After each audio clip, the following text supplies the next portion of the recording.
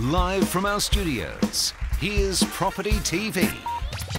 I'm Ian Thomason from Thomason Property at Clayfield, and I'd like to welcome you to our first Property TV session.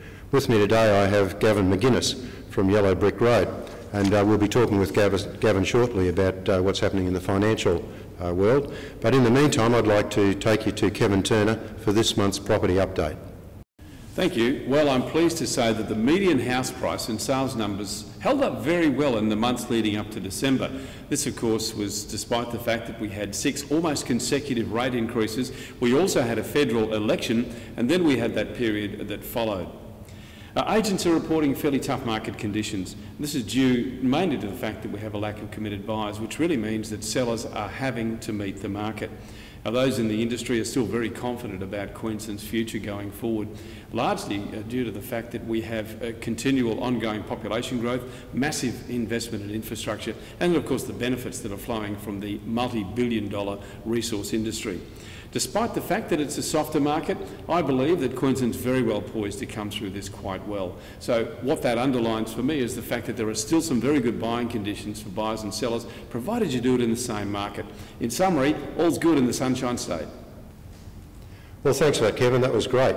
Now I'd like to take you to Gavin McInnes. And Gavin, I'd like you to tell us about your involvement with Yellow Brick Road and how that came about through the Australian Apprentice. Well, that's right, Ian. Shortly after finishing my time on the Apprentice, I had the option and the opportunity to join Mark Burris and his team, the Yellow Brick Road team, and I grabbed it with both hands. I always wanted to be involved with Australian business people of that calibre, and rubbing shoulders with them, being involved in a business such as Yellow Brick Road was something I couldn't pass up. So I've been thoroughly enjoying it ever since. Well, Gavin, you started that business in Brisbane, and that's several months ago now. There's been quite a few changes since you took that on. There's been interest rate rises, there's been the reduction of the first home buyers grant. What do you see is going to happen, and what's probably had the biggest impact on your business to date? No, you're very, very right. There's been a lot of developments in the finance industry, in the mortgage industry, and in the property industry over the last year. It's been a crazy time. But we opened the door in the Brisbane office in April, and since then there's been a lot of developments.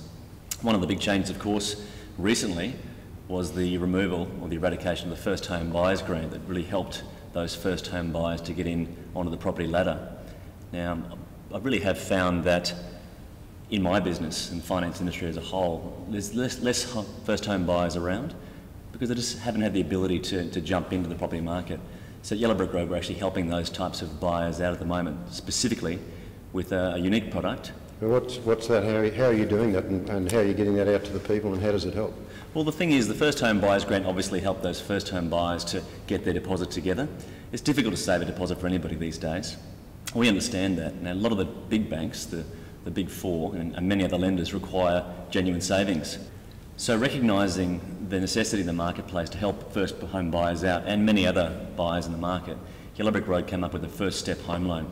Now, this is unique in the marketplace. It doesn't take away the need for a deposit.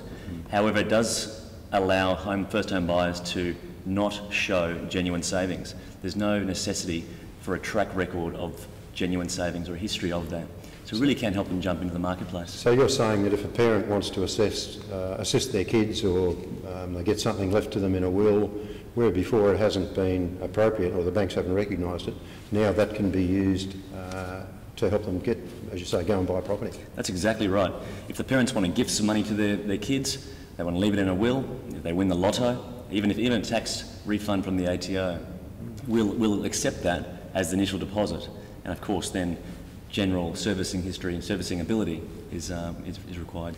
Well, thanks for that, Gavin. I found that information very interesting, and it's actually I've learnt something this morning, which is good. You're welcome. So if you'd like to find out more about that, you can either contact me or alternatively get in touch with Gavin at Yellow Brick Road. But in the meantime, we'd like to take you to this month's feature property.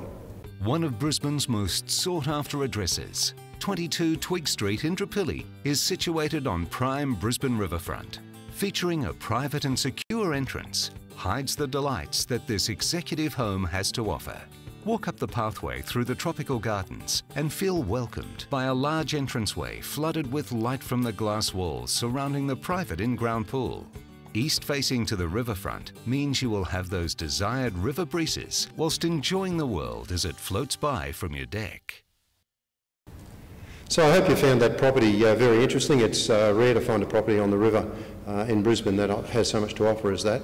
So in the meantime, if you'd like any information on that, please don't hesitate to contact us, and I look forward to catching up with you again next month.